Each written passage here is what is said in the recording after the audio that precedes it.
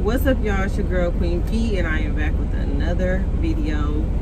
Now this video is going to be a little different from my other trucking videos because I am in shock, but I am like literally finding this out in such a short amount of time that the Houston ports are about to go on strike. So the longshoremen that work at the ports are getting ready to strike. Their contract is up September 30th, 2024. So that is Monday. So we were told to get all of our containers out of the ports as much as we could get out, because by Monday at 7 p.m. that'll be it. It'll be cut off and we won't be able to get any more containers until they come back from strike. Now the longshoremen, I don't know their full contract, but I do know that they are striking because they do want a $10 increase in pay. $10 increase in pay. So if they don't receive this by the, like I said, their contract ends on Monday. Today is Friday, you guys. I'm filming this on Friday, September 27th. And like I said, it ends on Monday. And if they do not get what they are asking for, they are definitely going to be striking. As of right now, guys, the board has not even reviewed. They have not even started negotiating. And the ports have been so freaking slow. Like, I mean, literally slow. So I can tell that something big is about to happen. We have been pretty consistent. I mean, we've made a lot of money. So we haven't slowed down, but it's the fact that we're literally about to get cut off. And like this is why I speak on financial literacy so much, and like not just going to work and not saving some of your money, because you never know, things like this happen. Like I literally just found out about this in such a short amount of time, and this is why I always preach to you guys, like, put some of your money up. At least 30% of your money should be put up, or, you know, invested or something. I mean, I am prepared, but I'm also, when I first found out, I was like really angry about it because it was like such a short notice, and I'm like, what? Why didn't I know about this? But I mean, they weren't talking about it in the news or anything. Like, it just literally just came upon me, and I'm like, whoa. Wait a minute. Like I told you guys before, I've been through so much in Houston, trying to find a good job. I finally got a good job. I'm very consistent. I've been stacking all of my money. Like I said, since I've started, I have been stacking all of my money. I really haven't, you know, played as much as I should. I haven't, you know, enjoyed myself as much as I should, because I've been, you know, working really hard, and then trying to make sure that, you know, I put myself in position. That's what I do. When I come from a downfall, I always go hard, super hard.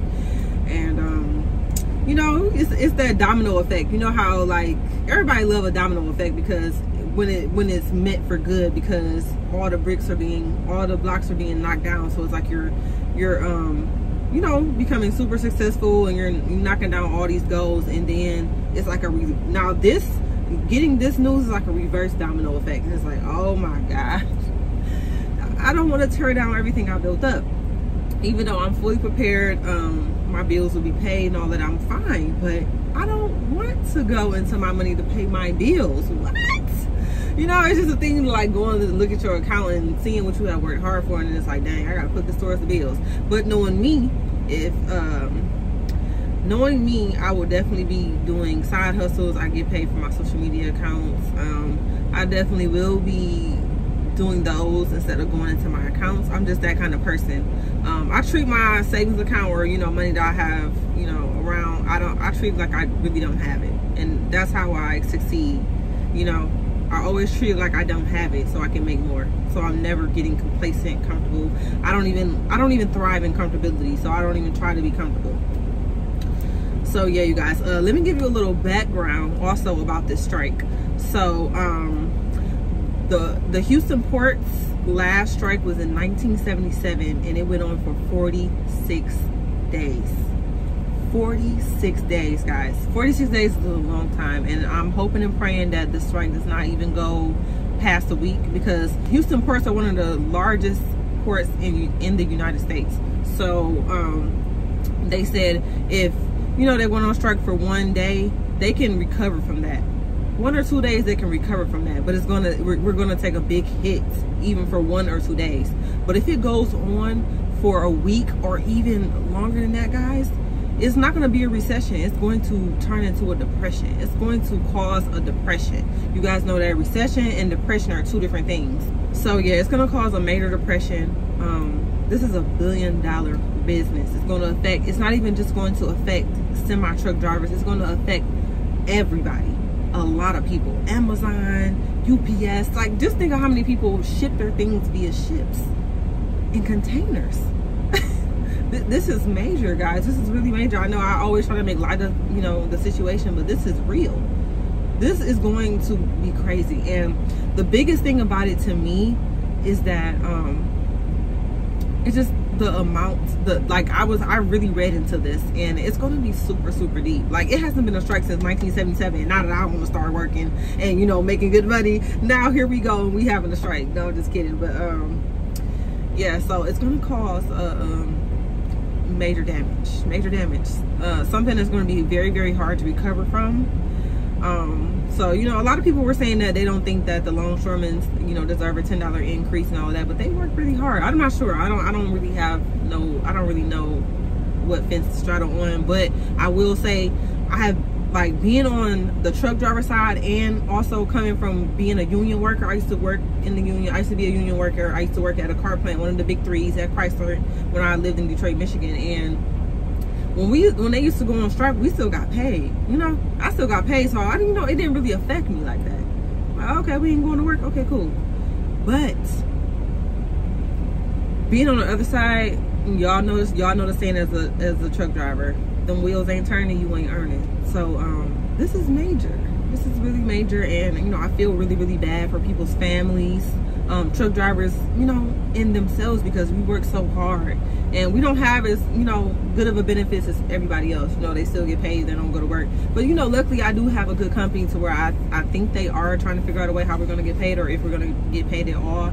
But a lot of truck drivers don't have that benefit, and it's gonna affect people's families. Christmas, you know, holidays are coming up. So I just think it's crazy, and you know, it's like really nothing we can do about it. Sorry y'all, it was time for me to get off. I was ready to go home. It's been a long week, so I just decided to finish the video at home. So here we are. It's going to be crazy if this does not get resolved quickly, because you know, it's the holidays are really around the corner, and y'all know how it go. Thanksgiving, Christmas. So a lot of things are going to be put on hold. A lot of things are going to be late or not delivered at all.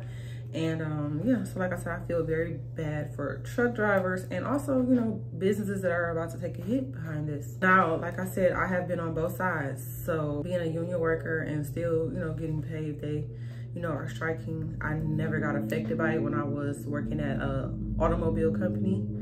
So now that I'm a truck driver and this is my first time ever taking a hit like this, it kind of, you know, feels different.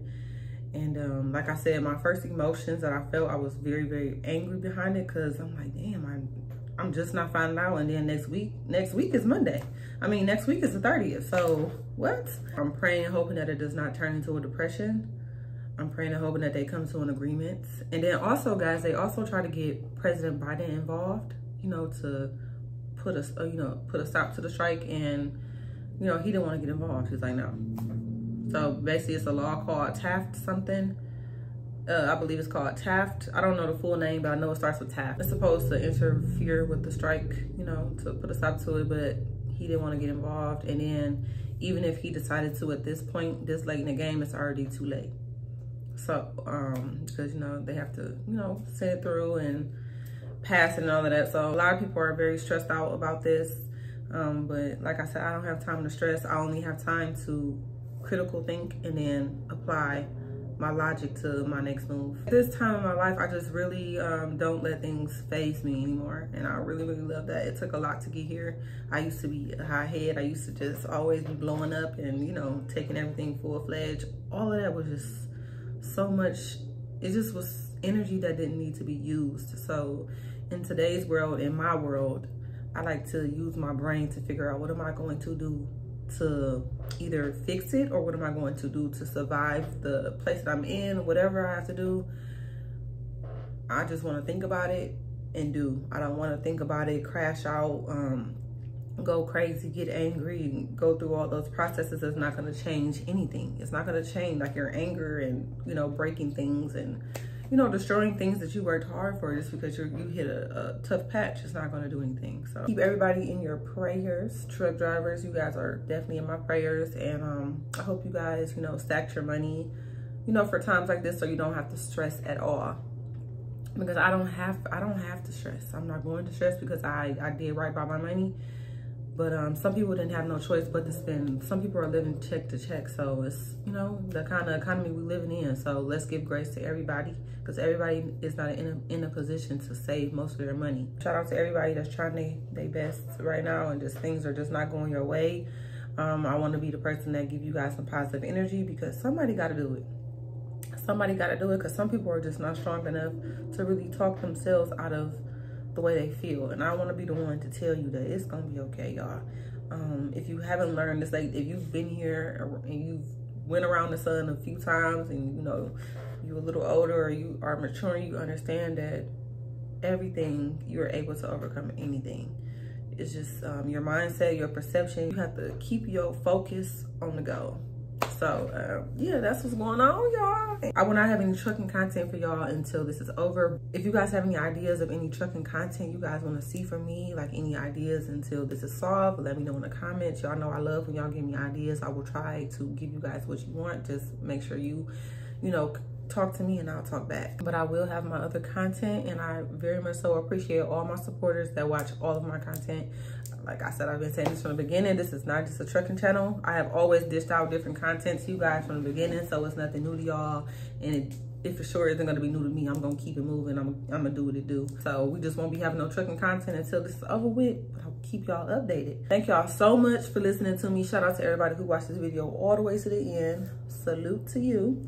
And like I always say, I will always try to bring you guys the best content, but I will always be my what? I will always be myself. Bye.